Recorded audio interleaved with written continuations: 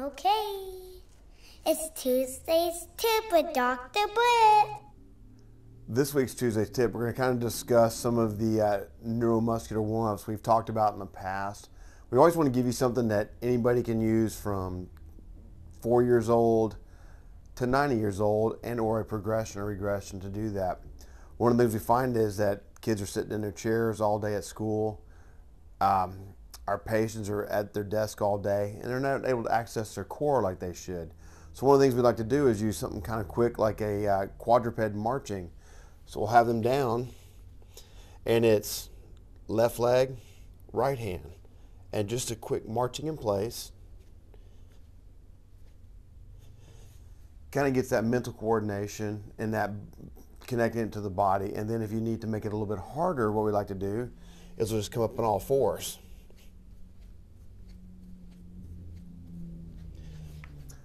I like this version better than we like the bear crawls, which are used quite a bit, because I think bear crawls end up being a little hard on your wrist. We want to protect you as much as we can, but get that activation and get those muscles firing the way we need to and protecting the body. Give it a shot, see if it just add it to your warm-ups, and let's see how it goes from there.